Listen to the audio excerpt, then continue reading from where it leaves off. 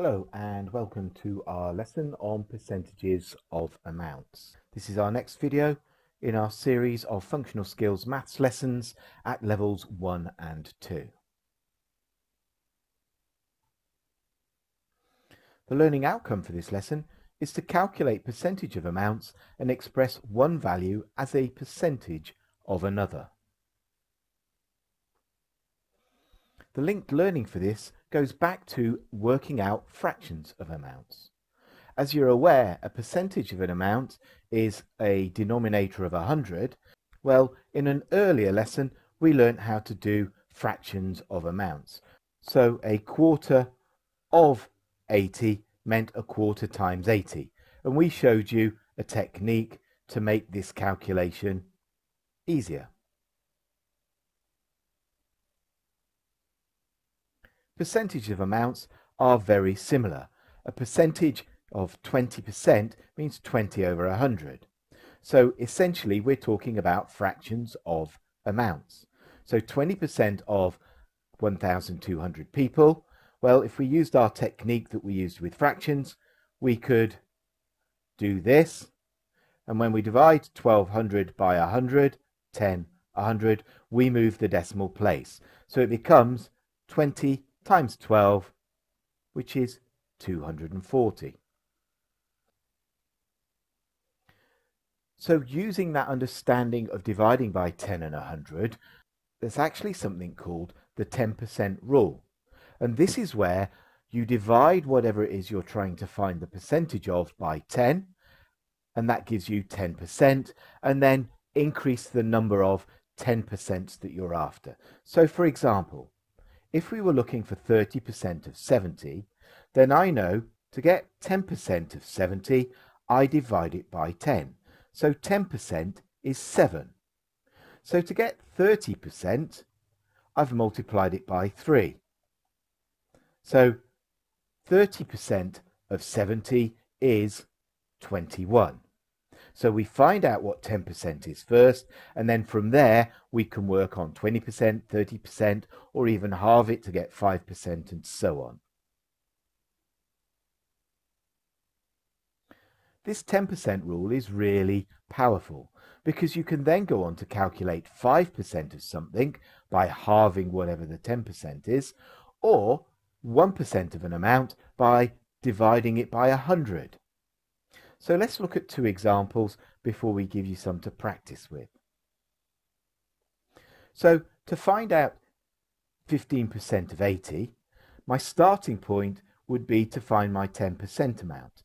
So to find 10%, divide it by 10, and that's 8. To get 5% then, so I've halved it to get from 10 to 5, I halve this value and I get 4. So I know 10% is 8, then 5% is 4. So if we add the 8 and the 4, we know that 15% is 12. So 15% of 80 is 12. Let's try another slightly tricky one. 21% of 1,200. Well, I know 10% is 120. So 20% must be 240. I don't want 20%, I want 21%. So to find 1% of something, divide it by 100 and you get 12.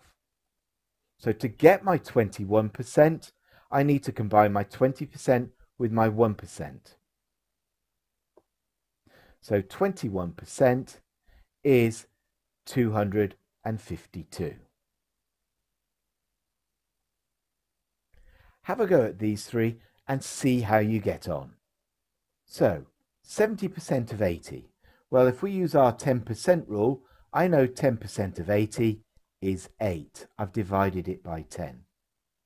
To get 70%, I need to multiply the 8 by 7, which is 56. So 70% of 80 is 56. Now let's do the same for 45% of 260. 10% is 26. I divide by 10. So 40% must multiply this by 4. So 26 times 4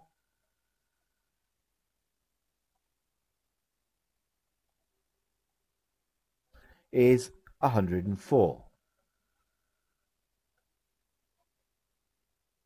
And then finally, I know what 10% is, so I can work out my 5%, which is half of the 26, which is 13. So to get my 45%, I need to combine the 40 with the 5. So 104 plus 13 gives us 117. So 45% of 260 is 117.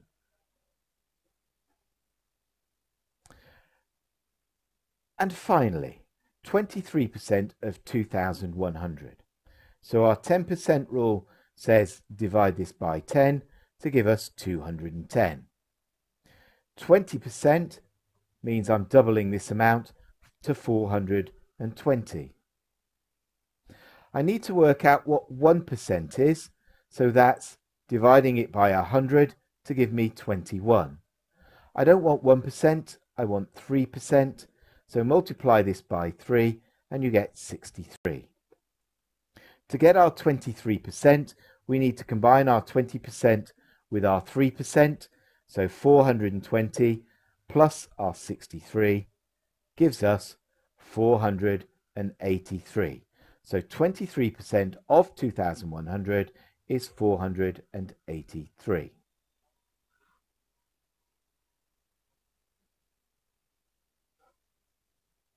The other way you could possibly want to do these calculations is to convert a percentage into a decimal and then do the maths.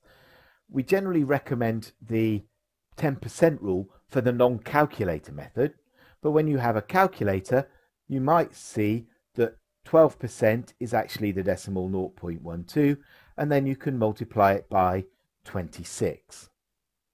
It's easy to do on a calculator, but the 10% rule is easy without a calculator. If you want to do the maths,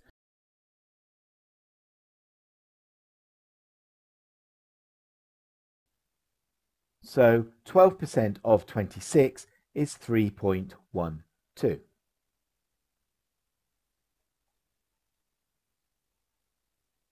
So here are two questions for you.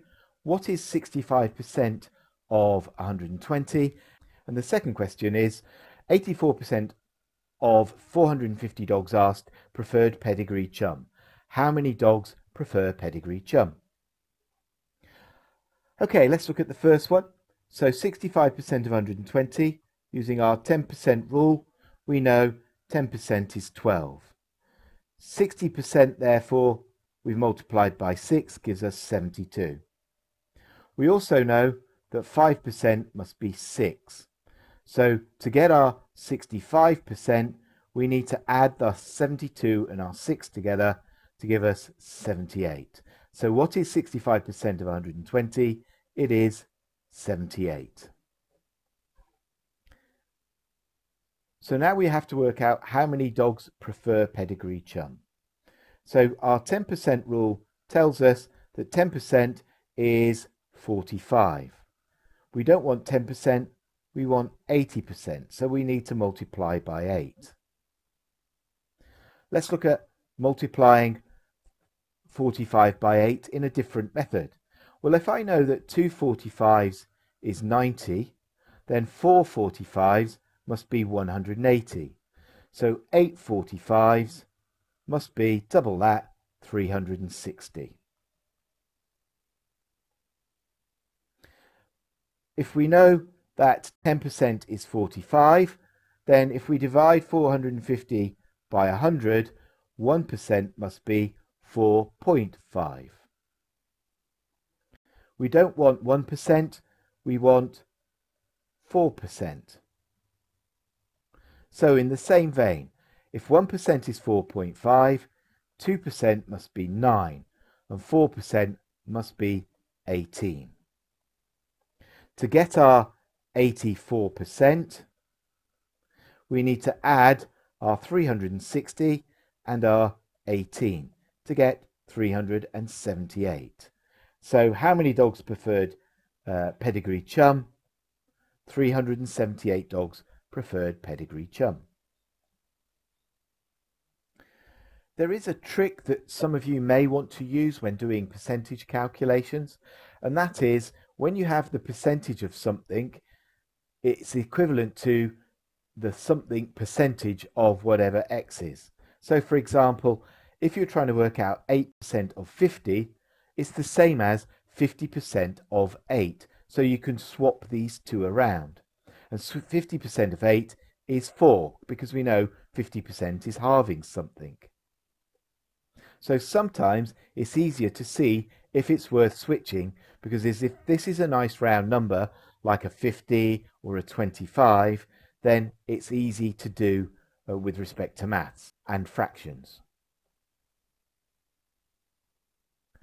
Okay, here's a worksheet with lots of examples for you to have a go at. So the ones on the left are more straightforward, then the middle column are slightly more difficult, and then the column on the right are the harder ones. Have a go, see how you get on. Right, now let's look at the solutions. For the first one, we can see we have a nice easy percentage. So you might not want to use the 10% rule or turning it into a fraction. We can actually say that I understand 50% is a half, so a half of 50 is 25.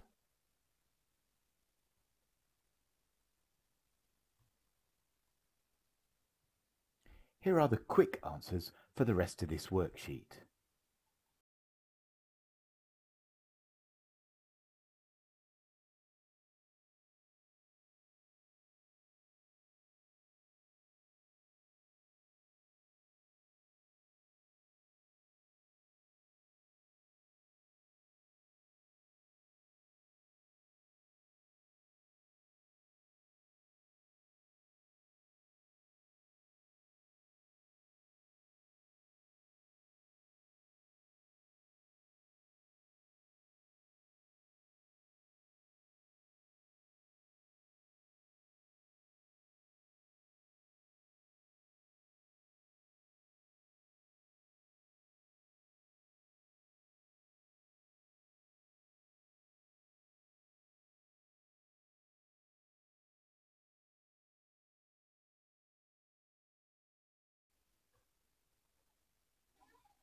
So all of the answers are underlined in red with the working out that I used alongside them.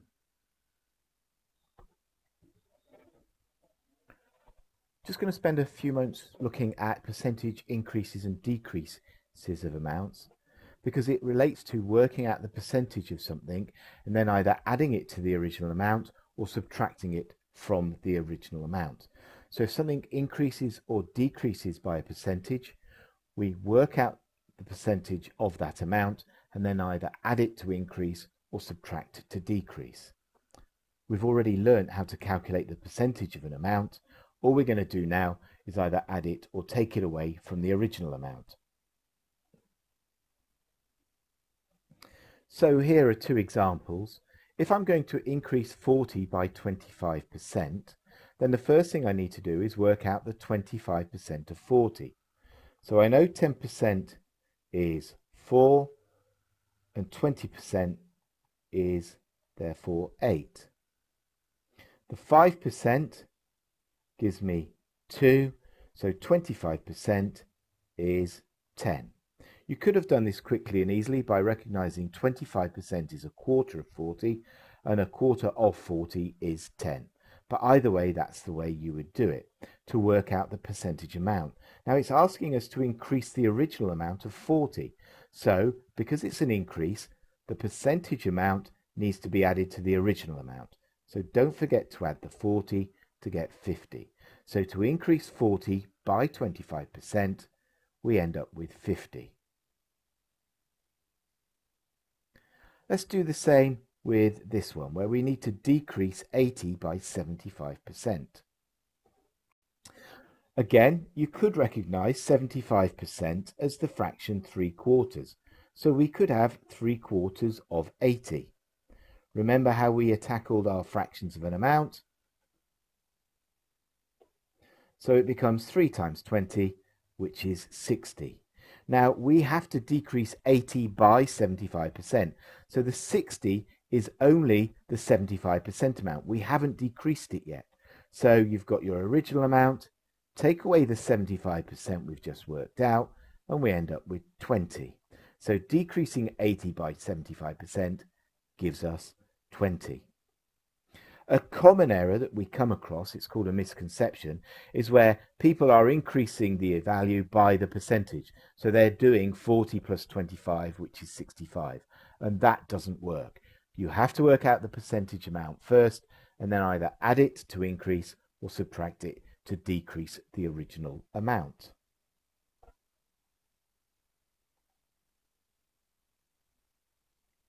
Have a go at these and see how you get on.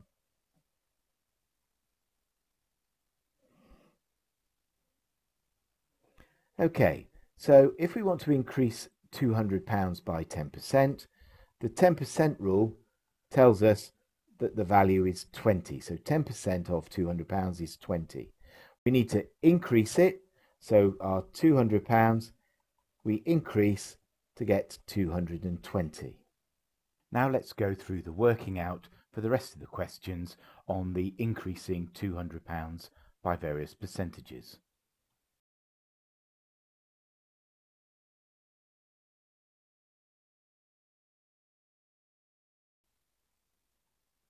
So the answers are a 10% increase is 220, 20% increase is 240, 60% is 320, 15% is 230, and then finally 35% takes us up to 270.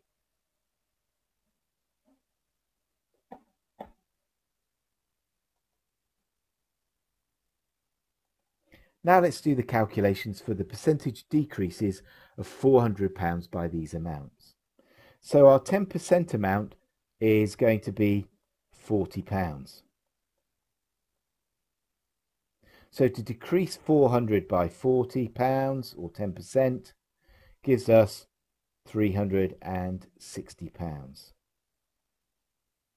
Now let's go through the rest of the calculations for decreasing £400 by various percentages.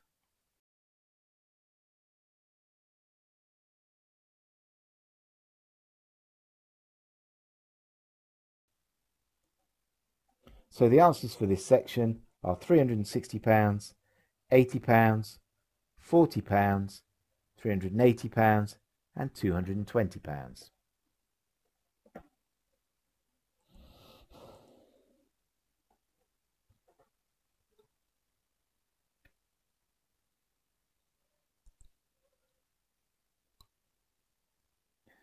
Let's look at some questions from functional skills where we have to do percentage increases and decreases, but using the wordy type questions. McDonald's reduced the price of their food by 20% in a sales promotion. A double burger usually costs £1.50. How much will it cost in the sales promotion? If I know that the 10% amount of £1.50 is 15 pence, then a 20% reduction means I need to take off 30p. So if I have £1.50 and I take off 30 pence, then the promotion price is £1.20. The next question. A girl puts £200 into a savings account that has an interest rate of 5%.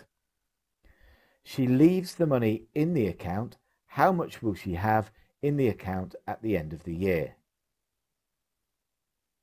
So we've got £200, and if we have the 10% rate, then it would be £20. So that gives us 5% value of 10. So she'll have £10 interest at the end of the year. Because it's a savings account, we're going to add the £10 to the £200 she put in initially. So she will have £210 at the end of the year.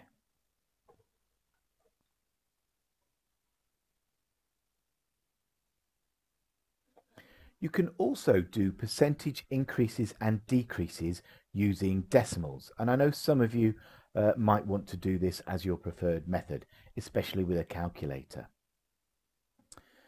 In order to do this, you need to understand that your original amount has the value of 1, so it's 1 of something. So if you're going to increase something by 20%, you need to understand that 20% is the decimal 0.2. So to get an increase of an amount of 20%, so if you're going to increase something by 20%, you have your original amount of 100%, and then you need to add 20%, so you end up with 120%. Now 120%, if you divide it by 100 and turn it into a decimal, is 1.2 of the amount. Similarly, to reduce an amount by 20% using the decimal method, the original amount is 100%, and to take away 20% would leave you with 80%, or the decimal 0.8 of the amount. So instead of multiplying the amount by a percentage, you're now multiplying by decimals, which is why we did the lesson previously, so that you understood the relationship between a percentage and a decimal. Let's look at these two problems, but using our decimals instead of our percentages. So if I want to increase 80 by 20%, to increase something by 20% means I've got 1 for the original amount and 0.2 for the 20%. So it's going to increase something. So when something is above 1, it's going to increase it. Below 1, it's going to decrease it. So now I'm left with 80 times 1.2. We can do this because we've done multiplying decimals. We move the decimal point 1 place to the right, and it becomes 80 times 12.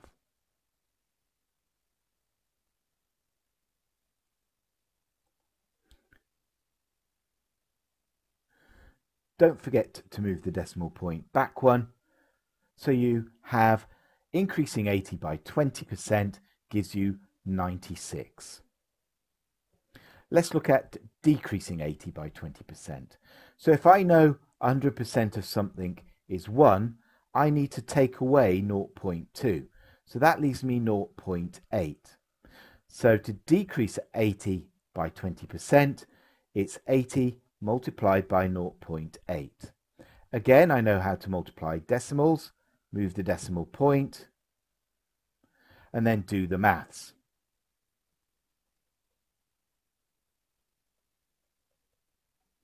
Don't forget to put the decimal point back 1 place, and you end up with 64. So decreasing 80 by 20% gives you 64 using the decimal method.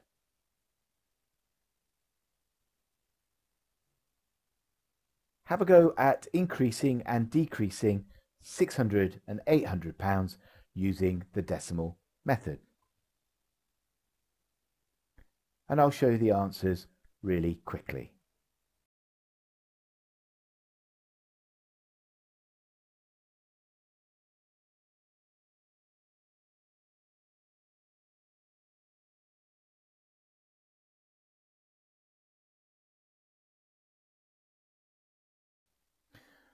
Now, in order to do the decreasing of the amount, we have to subtract the percentage away from 1. So we're going to decrease 800 by 20%. So it's 1 minus 0.2, which is 0.8. So it becomes 0.8 times 800.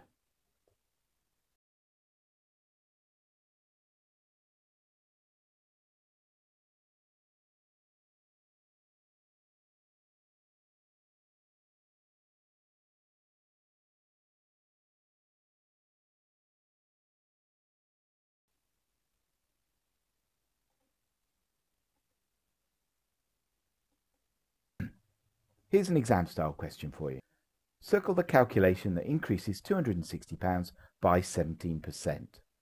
Well, we know that if we multiply it by 1, we get the same amount, and we understand that 17% is 0.17. So it has to be the original amount times 1.17. That's what we've just been doing in the original question. So to increase something by 17%, 260 times 1.17 would get you the marks.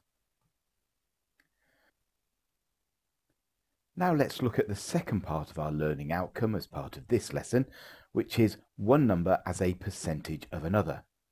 And already we can link it to learning we did on fractions, where we created a fraction from two values. So if we said 4 out of 5 students will pass the exam, then our fraction of the amount would have been 4 over 5. All we need to do in this part of the lesson is turn the fraction into a percentage, and this can be done in a couple of easy ways. The first way could be to multiply this by 100. Now, we already know how to multiply an amount by a fraction. We don't do this first, we do this. So 100 divided by 5 is 20, so 4 times 20 equals 80%. The other way to do this, if we had 4 over 5, is equivalence. Because we know a percentage is something over 100, then how did I get from 5 to 100? I multiplied it by 20.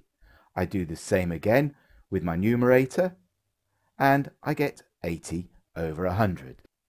So there are a couple of ways to turn two values into a percentage. Let's concentrate on the manual way of doing this, and what you'll find is in your section A of your exam, the denominator always relates to 100 quite nicely. So for this example, 16 out of 20 students will pass the exam. Have a go and work out the percentage yourselves, not forgetting to pause the video if you need more time. So how would we go about this? Well, we have 16 out of 20 students passing the exam, but to turn it into a percentage, we need a denominator of 100. So how do I get from 20 to 100? I multiply it by 5. I do the same again with the 16. So if you can't remember how to do it manually, then you can use your box method.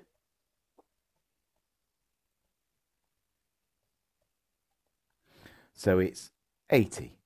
So 16 out of 20 students will pass the exam. This is the same as 80%. If you were doing this in section B and you had your calculator, you can use the fraction button on your calculator. Just multiply your fraction by 100 and it will give you the 80 that you need for your percentage. And we'll get some calculator practice in the next lesson.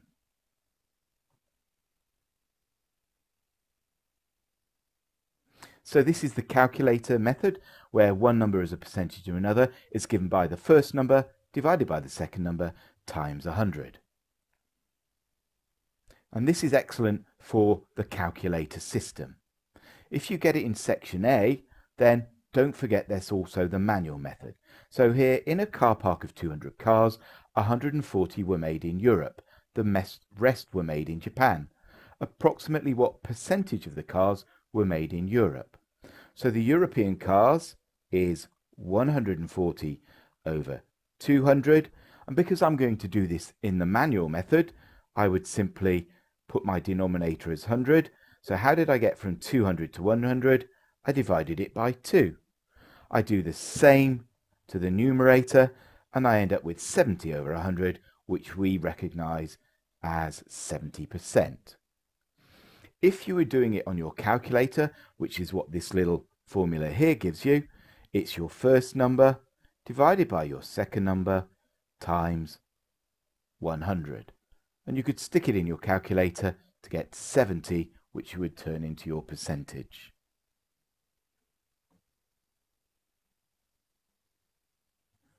Here's another section 1 question for you to have a go at.